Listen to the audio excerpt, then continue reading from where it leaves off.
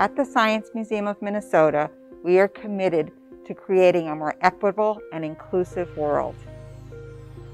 Race is a human-made concept, not based in science, yet the idea of race has dramatically shaped our world and continues to do so.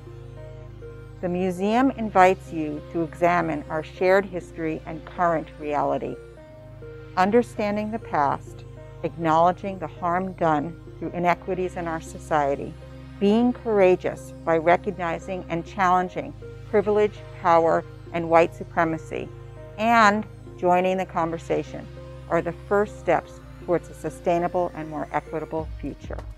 I invite you to explore the race exhibition in person when it is safe to gather at the museum.